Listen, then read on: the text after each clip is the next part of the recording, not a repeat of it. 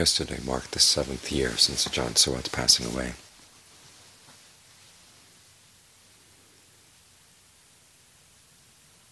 And as the Buddha said, when you think of someone who's passed away, you have to remind yourself that you too will pass away.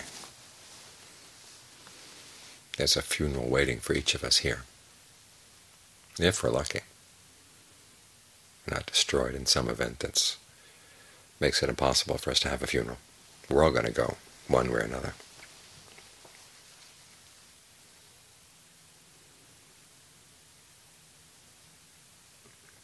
There's that passage where the Buddha says, it's not only when you see someone who's passed away that you think about death. You should remind yourself every morning at sunrise, this could be your last sunrise. Every evening at sunset, this could be your last sunset. Are you ready to go? And for most of us, the answer is not yet.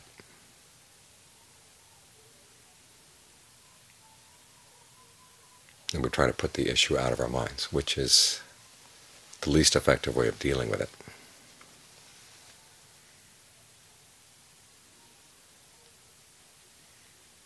Because death is not going to go away if we don't think about it.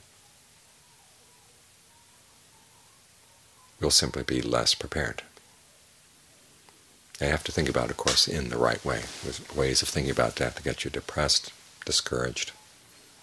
You don't want to accomplish anything in life at all because it all seems so meaningless and pointless. That's not the right use of contemplation of death. The proper use is to get you to the deathless, to the point where the mind doesn't have to experience death anymore.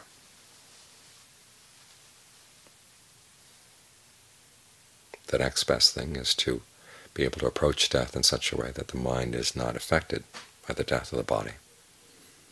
If it's going to be reborn, it'll be reborn in a good place.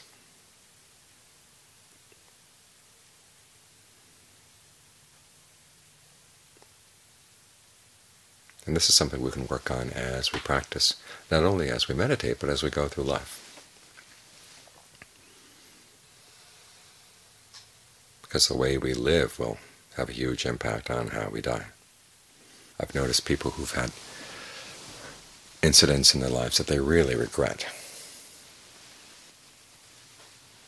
As death approaches, those incidents just come up and face them.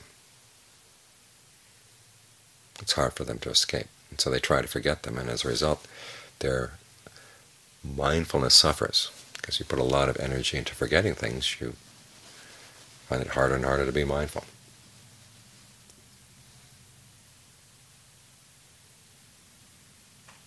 So it's not just how we meditate, it's how we live that determines how we're going to die. And there are 3 big mental qualities you want to learn how to avoid: worry, attachment, and uncertainty.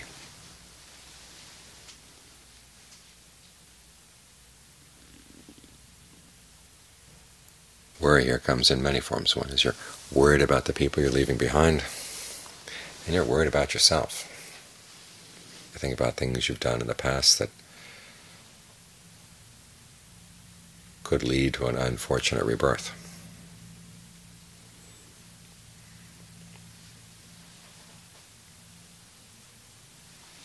So in terms of being worried about other people, you have to realize there are times when you just can't help people anymore. You have to learn how to put those responsibilities down.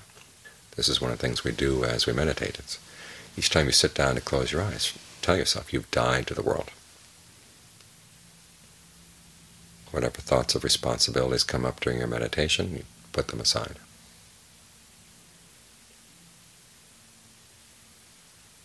Because the mind needs practice in this way.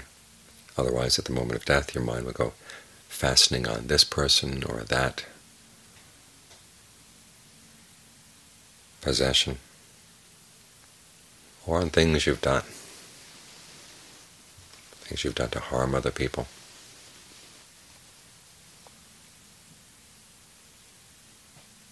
This is why being really scrupulous with your precepts is important, because you don't want to have any lapses in your precepts to come up and make you worry at the time of death.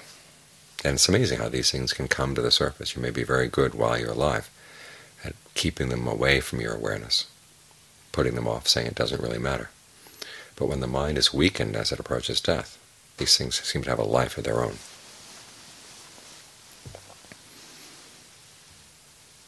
So you want to examine all of your activities, make sure that they are scrupulous, that you don't want to cause the least little bit of harm or injustice.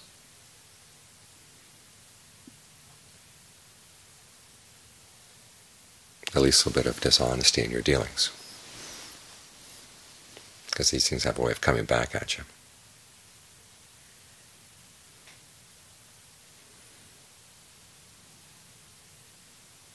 So try to live in such a way that at the moment of death you won't be worried about anything, either the results of past actions or worried about unfinished business with other people. If there are people you want to apologize to them now. If there are people you want to make amends for things that you've done in the past, make amends now if you can. If you can't reach that person any longer, spread thoughts of goodwill in that person's direction. Do that many, many times, so it becomes your automatic reaction to thoughts about that person.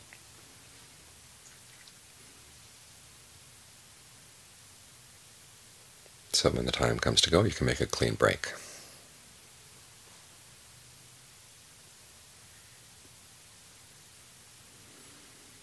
The same principle applies to your attachments. You want to make a clean break here as well. The two main things we're attached to are sensual pleasures and our bodies.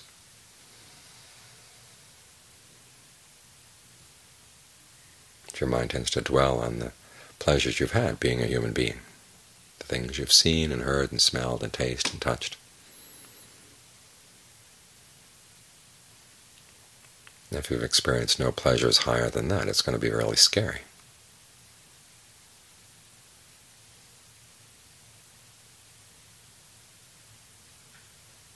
To contemplate the idea of letting them go. And of course the reality, as your body gets more and more worn out, it gets closer and closer to death.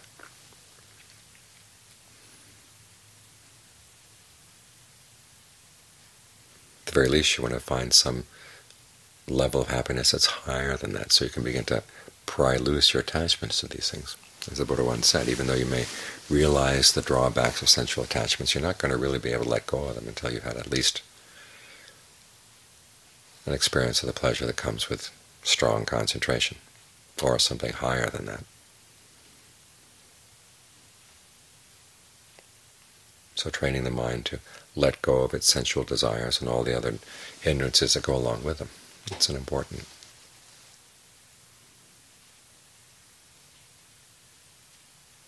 skill to develop as you prepare yourself for the fact of death. Similarly with your attachment to your own body. As long as you identify the body as yours, or as you, death is going to be really scary, because everybody knows what happens to the body at death. It gets into a state where you can't hang on to it any longer.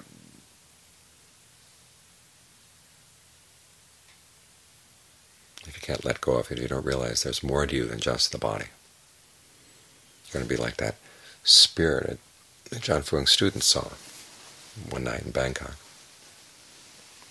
perched next to its body in its coffin, not knowing where to go.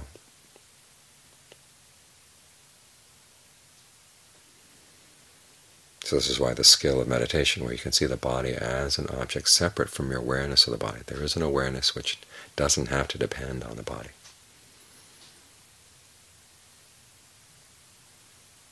It's fashionable now to try to interpret the Buddha's teachings in terms of neuroscience, and that, your awareness is totally dependent on your body and totally dependent on your sense organs and your mind and your brain. But the Buddha never taught that at all. When you can't hold on to your body, what are you going to hold on to? You're going to hold on to craving, as he said. Craving is your sustenance as you go from one life to the next. That's what keeps your sense of you as a being going in between one birth and the next.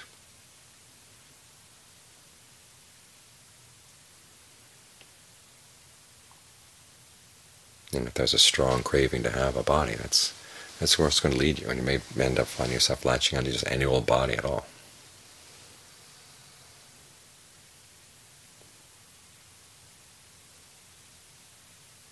So this is one of the reasons we contemplate the body.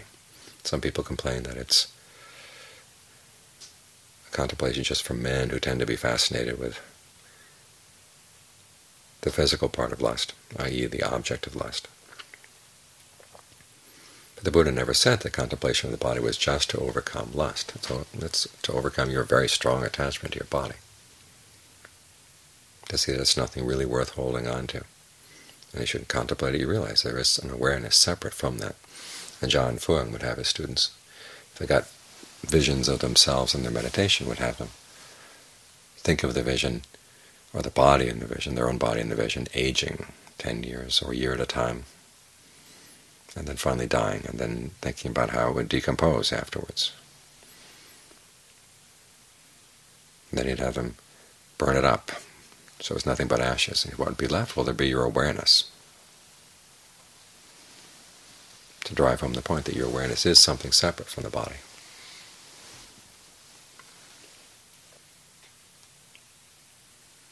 That's another way to prepare yourself.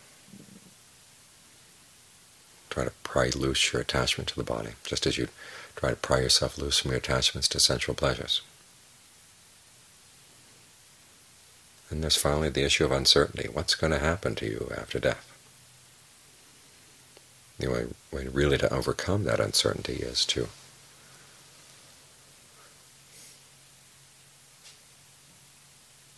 have a vision of the Dharma. I mean, practice to the point where you really see there is a deathless. The Buddha was right. He wasn't just talking about abstract ideas, but there was a direct experience, and you can experience it too.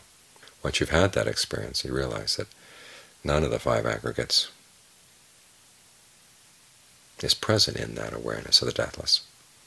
This is why you would cut off your, what they call self-identity views, the views that would define yourself with reference to those five aggregates in any way, either as the aggregates, or as owning the aggregates, or as being in the aggregates, or having the aggregates in you.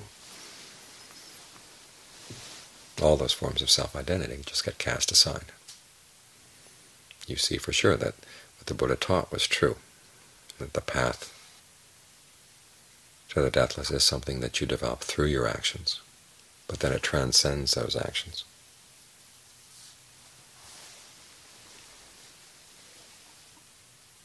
That's the point where you can overcome uncertainty. So those are the three big hindrances you've got to work with: your attachment to sensual pleasures and to your body, the worry and uncertainty. Once you've attacked those three hindrances and practice to the point where you can get yourself beyond them, that's when the Buddha says, "Are you ready to go?" You can say, "Yes." And you're not just putting up a good front. You are ready to make a clean break.